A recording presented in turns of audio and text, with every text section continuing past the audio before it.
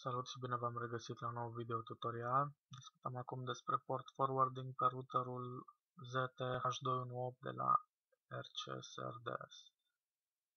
Ca să faceți lucrul acesta, în primul trebuie să vă setați IP static, dar înainte de toate, deschis portul, voi deschide portul ăsta pentru uTorrent 5475.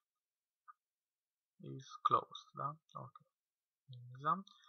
Primul lucru, setăm IP-ul static, intră la setările ți-am, în funcție de sistem de operare, setările sunt diferite. Cert că trebuie să ajungeți la placa de rea, local area connection, sau LAN or high internet sau Ethernet în cazul meu. Eu rulez Windows 8.1 acum.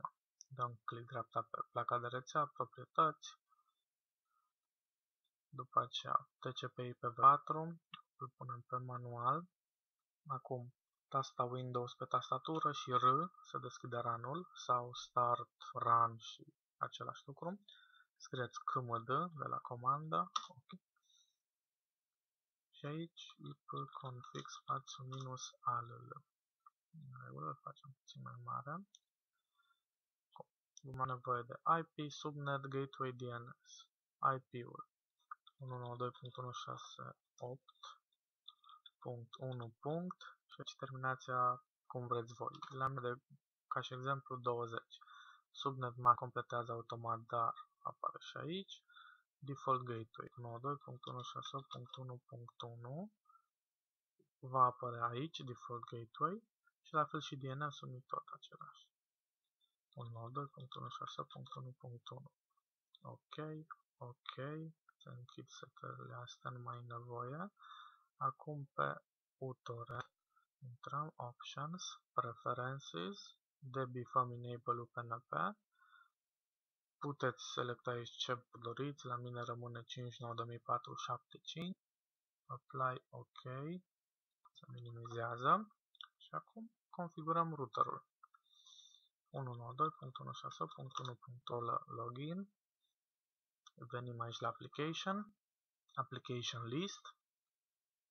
Eu l-am creat, deci îl voi șterge de aici, să fie totul în regulă. La fel și, da, e în regulă. Acum, venim la Application List, click here to Application, o numim uTorrent, protocol TCP, fiindcă vreau să portul ăsta, vom pune 4 și 6, da, să-l cuprindă, la fel și aici, 4, 6, îi dăm Add, așteptăm să apară aici, bun, mergem la Port Forwarding Application List, Internet, Application Name pentru care dorim să deschidem portul. Dacă aveți mai multe, evident vor apărea aici mai multe. Selectăm uTorrent în cazul acesta și adresa statică pe care ați setat-o la început. Eu mi-am setat 192.168.1.20. Îi dăm Add.